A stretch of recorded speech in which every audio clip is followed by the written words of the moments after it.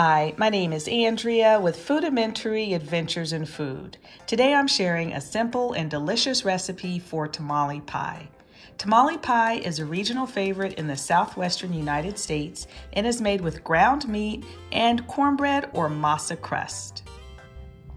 So let me show you what you're going to need. For the beef portion of the casserole, you're going to need some Rotel, salsa verde, cheese, corn. Now I'm using frozen, but you can use canned if you'd like.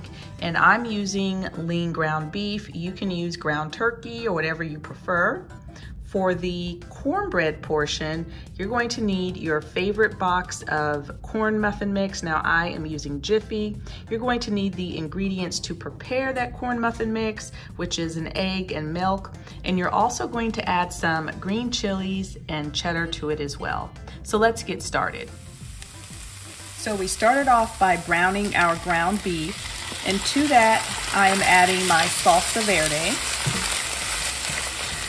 my can of Rotel, and it is drained,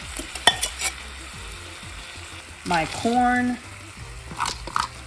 and I'm just gonna give this a good stir and let everything get all combined. Now you're gonna wanna season to taste. I am using some seasoned salt by Lowry's, and some garlic powder and some onion powder.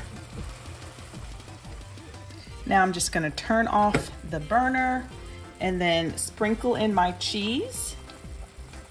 And I'm just gonna set this aside while I work on the cornbread portion of the casserole. So I've got my egg in the bowl. Now I'm just adding in my Jiffy Cornbread mix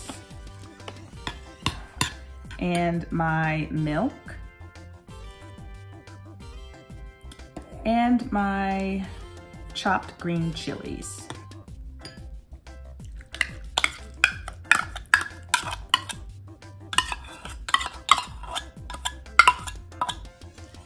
And just give it a good stir. Now I'm just gonna add in that cheese. All right, so I have a 1.5 quart casserole dish here, and all I'm doing is putting that meat mixture right inside of there. I did end up adding some more cheese to it. I do like a lot of cheese. I was trying to be good, but you just can't sometimes, so. And next, you're just gonna spread that cornbread mixture right on top. So now this is ready to go into the oven for about 45 minutes or until that topping is golden brown.